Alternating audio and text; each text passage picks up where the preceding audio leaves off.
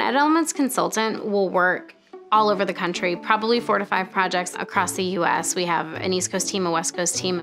It's pretty common for somebody to be flying cross country or going from project to project. We're away from home a lot, and we're away from loved ones, and we miss significant moments.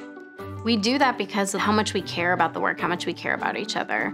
We're so much stronger because of the work that we get to do with multiple projects. We get to learn from one and bring that to the next client, and then we learn from that client and bring it to another one. Just a quick update on a flight.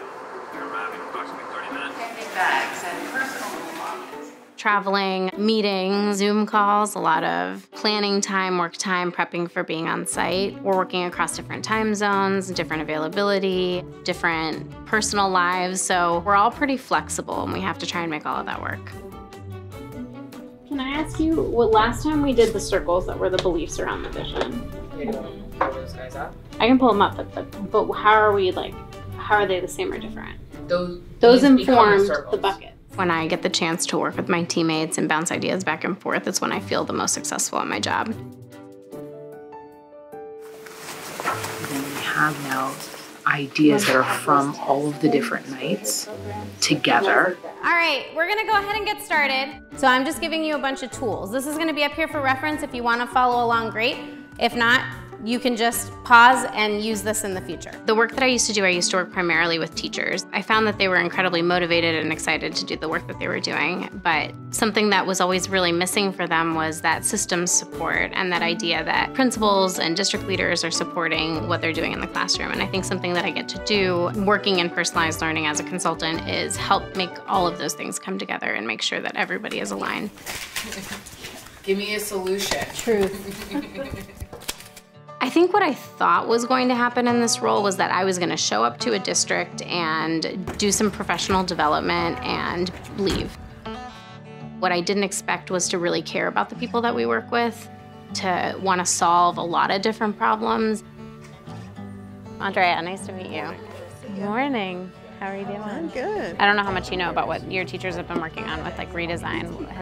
What's changed or what have you guys been working on? The first thing that every single person on this team does is build a relationship with the partner that we're working with. So we spend a lot of time getting to know their needs, getting to know the needs of the community, trying to understand our role, how they view us coming in and supporting.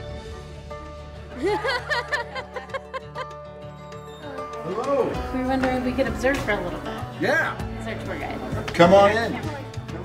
Moments where I feel the most proud have been times when I've worked in collaboration with others and that together we've created something. And I think that happens a lot. The most meaningful time is when I see somebody use something that I've created, or when I get to say, hey, I tried something that you did and it worked amazing, or I have this idea for how to tweak it. We're always willing to learn from one another, and that's something that is meaningful and humbling at the same time because we're so lucky to be able to do that with our peers.